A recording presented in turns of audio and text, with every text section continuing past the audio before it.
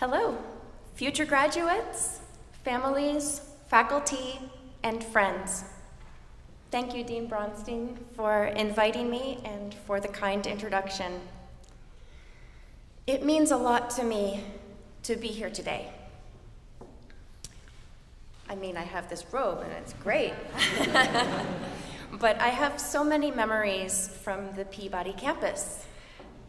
The Peabody Prep is where I became a violinist. Fred just told a little bit of the first part of my story, so I am going to skip ahead to the fact that I've been coming to the downtown prep to study since 1985. Of course, I took some years in between, but I'm back right now today.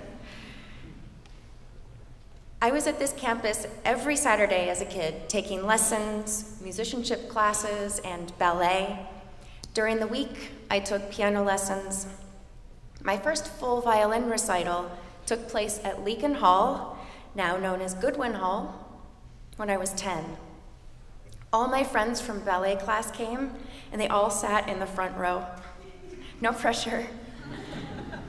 It's funny to be speaking on this stage because my strongest memory of a non-violin performance of mine is my last ballet performance about a quarter century ago on this same stage. I can't say that of any other stage in the world. A couple of years ago, I happened to be in town and saw that there was going to be an organ concert in the renovated Griswold Hall, where I used to sit in on Brelsanovsky's studio master classes. I thought I would check out the space for old time's sake, so I went to that concert.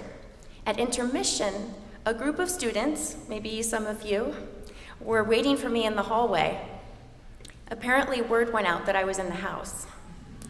I was very honored and completely surprised because when I come back to Peabody, in my mind, I'm still an 8-year-old prep kid. I learned to play ping pong here.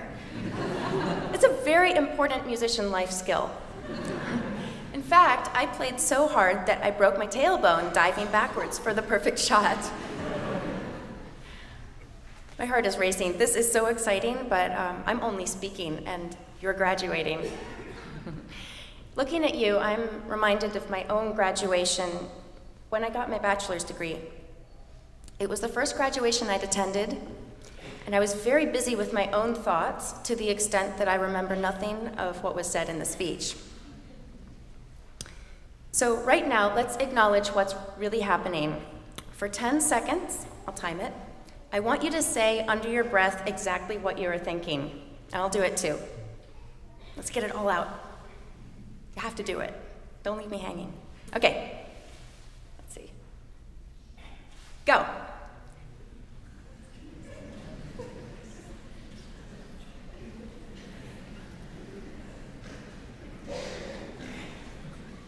Cool, thank you. And now, let's do a crescendo to get our voices working. Let's do a crescendo of speech, speech, speech, speech, speech. It can be anyone's speech, it doesn't have to be mine.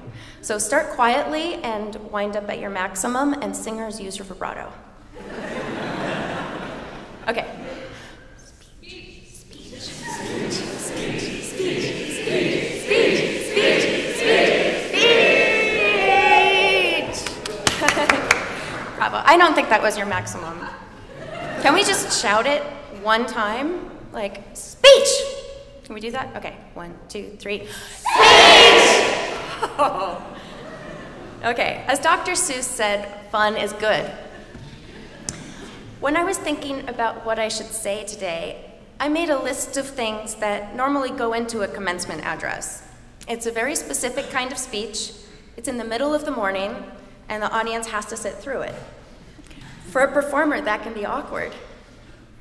But then I kept circling back to what I wish I'd learned before I graduated, and I decided to use this time to try to help a little bit.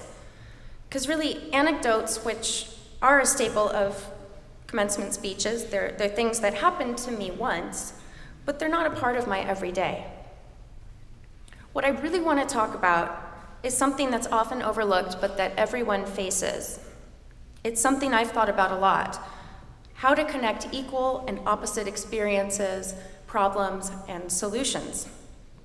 If one of the few guarantees in life is that you will be surprised, then what are you going to do with the surprises?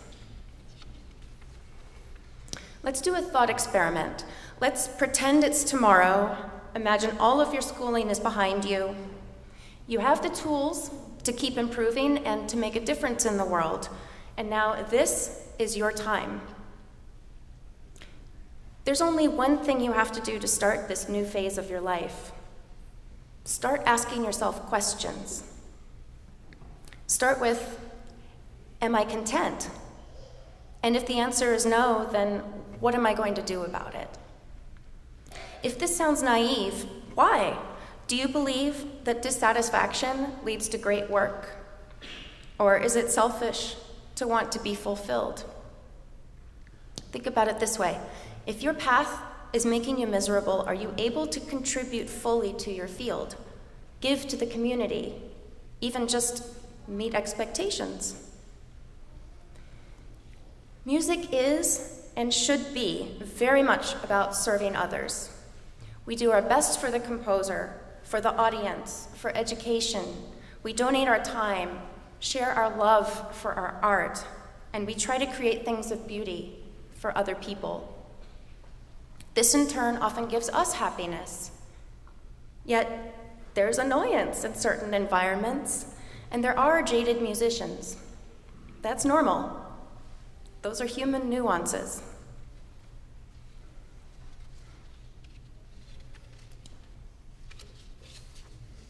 I strongly believe that it's reasonable to want to feel in some way that you're doing what you're meant to be doing.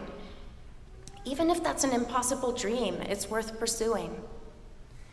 Maybe you can make it happen outside of work, through a hobby, a second profession, or in your personal life, or within the work that you wind up doing. But you can't just will that magic to happen. Sometimes you're gonna get stuck. You'll feel like you're trying to cook, you have ingredients and the name of a dish, but there's no recipe. Besides a Google search, how do you bridge the gap? I have 3 suggestions. 1, take stock of yourself. By asking yourself open-ended questions, you can coax out some truth. There are questions like, am I content? You heard that one before. What are my strengths? Am I helping the people I want to help? Do I feel supported or torn down? It might sound wishy-washy, but the thing is, it's helpful. I started asking myself these kinds of questions after landing in a couple of situations that weren't drawing on my strengths. I don't try to answer the questions outright. It's more a matter of being aware, keeping my eyes open for opportunities, and tinkering with the details in my life that don't sit right for me. It's a little like practicing. I'm happy with the decisions I've made this way. One thing I learned is that the problem is hardly ever what you think it is at first. For example, if you someday become obsessed with curtains, it's not about the curtains. Been there. Your mind creates its own metaphors. That's why you have to keep checking in with yourself, testing yourself.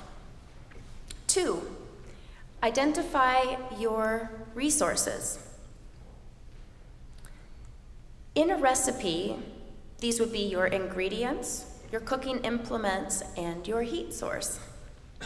In your life, your personal resources are things like time, knowledge, attitude, possessions, people, funding, creativity, and drive, and unproven potential.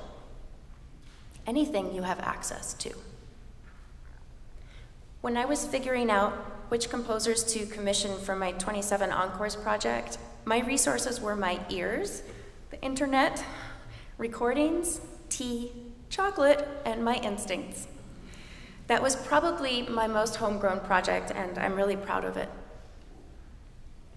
3, devise some small next steps across various parts of your life, and then take one of those steps, and another.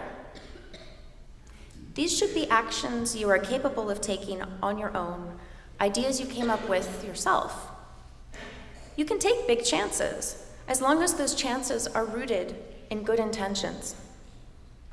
If something fails, ask yourself if you want to try again, or if you should move on. Make honest efforts. Pay attention to the outcomes. And finally, if you will allow me to make one little request of every one of you sitting here today, it is to walk out into that world and show people what a strong, kind, global citizen can look like. Think about it. You are absolutely the image of now. And, classic graduation line, and it's true, you are the image of the future. Let's hear it for the class of 2017.